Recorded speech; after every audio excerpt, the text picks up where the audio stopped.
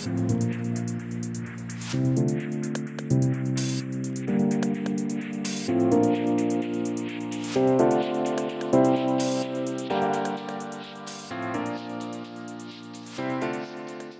name is Christian Lenz and I'm a PhD student here at the Autonomous Intelligent Systems Group and part of PhenoRob at the University of Bonn. My PhD research focused on robot manipulation and tactile sensing for both autonomous and tail-operated robots.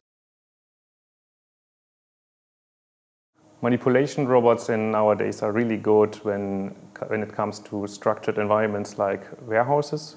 In greenhouses, on the other hand, the plants are placed by humans, but each plant is different, and these increase the challenge of building robots who are capable of doing autonomous work in these greenhouses. And I hope to push the robots a bit further to be more robust and reliable in such conditions.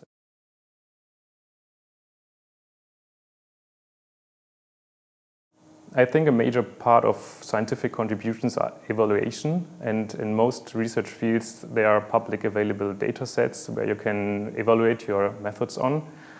For robotic systems in the real world, it's difficult to have comparable situations, and this is where robotic competitions are really good for. So we have an environment which have the same conditions for all teams, for all robotic systems, like the same task, the same Wi-Fi conditions, the same lighting settings, and all the different things who matters if you have robots in the real world. And so this is a great environment and great possibility to test and compare these robotic systems.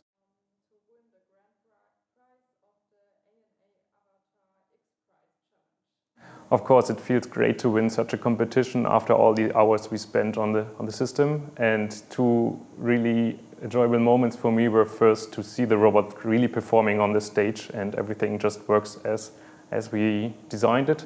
And second, to get this really positive feedback of the judges who controlled our system and who really enjoyed using our systems to solve the tasks on stage. For me, there are two reasons why I think it's really good to be part of PhenoRob. First is to work in the team and be able to create more complex systems and work on more complex problems with different kind of people, a bit similar to robotic competitions. And on the other hand, I really like to exchange knowledge with people who are not in your research field but closely related. And talking to these kind of people always gives a different point of view on your research, in my opinion, which is really great.